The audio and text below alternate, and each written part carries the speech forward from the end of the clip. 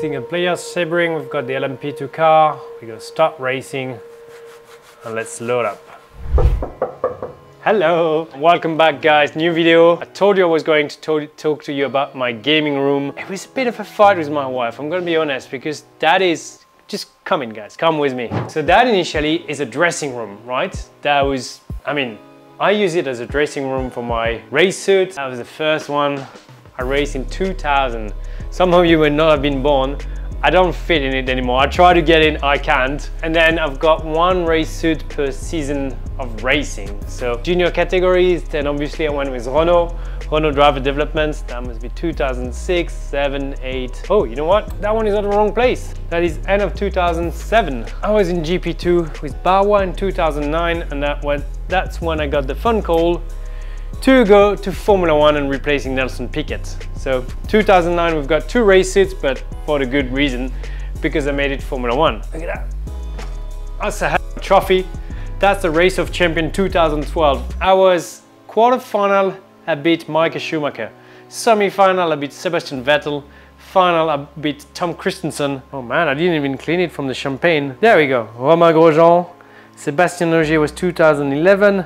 And then Lucas does name Schumacher Vettel, Schumacher Vettel, Schumacher Vettel. Amazing names, and that's one of the trophies that I love keeping home. Well then, after Formula 1 in 2009, I went back to GP2, so that's 2011. As you can see, we changed color, we go with Lotus. That's when I made it back to Formula 1 in 2011. That's actually the race suit I only wore for 2 free practice, 3 podiums in 2012, 6 podiums in 2013. That's a replica trophy for my first podium in Bahrain in 2012, offered by the Bahrain Grand Prix. I need to clean it a little bit, but it's a good souvenir. New change of color, the American team Haas, 2016. I joined the team, actually raced ice racing with that one, so that was added for the ice racing that I won in Alpe d'Huez. And there must be 2 from 2020, because 2021 I was my first season in IndyCar with Delcon Racing.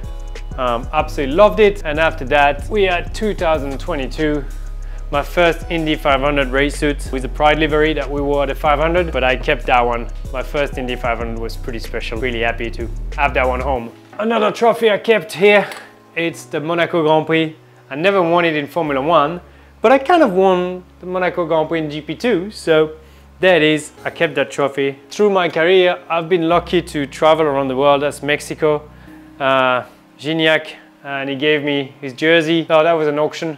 Japanese football team, rugby, Toulon, French rugby, the games against Argentina in 2012. So I've kept some really cool souvenirs through my career. Now welcome on the other side of the room, where I've got my flight simulator. Some of you may know, some of you may not. I'm learning how to fly planes. I wanted to practice, so I bought that joystick just to practice flying. I even have got the pedals here that you can do the brakes and the rudder for everyone that flies. You know, it moves that direction and even that direction, so you get a really good feel of flying. I use surrounds, so I get the full big screen for flying. Luckily with the esports team, we've got Predator as a partner, so I've got a really good Orion 5000 with GeForce RTX 3080 in, so I can run pretty much all the game full on. And now we go to the big one. And I tell you one thing, traveling that from Switzerland to the US was not easy. It is very heavy. And why is it heavy? Because it's strong. We've got a very, very powerful motor here for the force feedback. So you've got a lot of force feedback going into the rig, and the rig needs to be strong. Same thing with the pedals. They're full metal pedals, and the brake, if you really want to brake hard, you have to jump on the brakes. Throttle and clutch are much easier, but the brakes is so stiff that the platform has to be very, very strong. Same thing, I've got a dedicated Orion 5000 just for the computer, for the simulator here. I only use it for that. I also have my first Porsche. There you go. I'm actually doing the Lamborghini right now, and I've got a Ferrari in the cupboard here. And if we come around, that's where it gets tricky. So here I've got my simulator. As I mentioned, we've got VRS motor feedback, VRS pedals. It's a SimLab chassis, so it's a real racing car chassis seat that I have here. And I've got a steering wheel that looks like Formula 1. I've got the lights for the shift, I've got the pit limiter, I've got the flash, I've got the headlights. Here we've got the windscreen wiper. I can change my fuel consumption, I can change the menu, I can change my brake balance here, I can change my engine map here. At the back I've got clutch paddle, downshift on this side, here, and then on the other side we've got the upshift paddle and the same thing, another clutch. I can actually change my clutch bite point right here.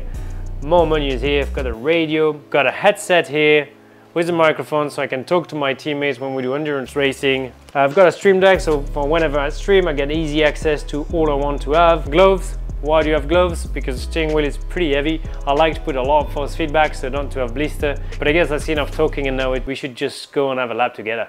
Here we are in the sim. I'm actually gonna put my gloves right now. We're gonna do some laps with the prototype that I like driving. We're gonna go to Sebring, which is a secret only 3 hours drive from where I live. Single player Sebring, we've got the LMP2 car. We go start racing and let's load up. Got red light, we need to wait for the pit to open. Let's go.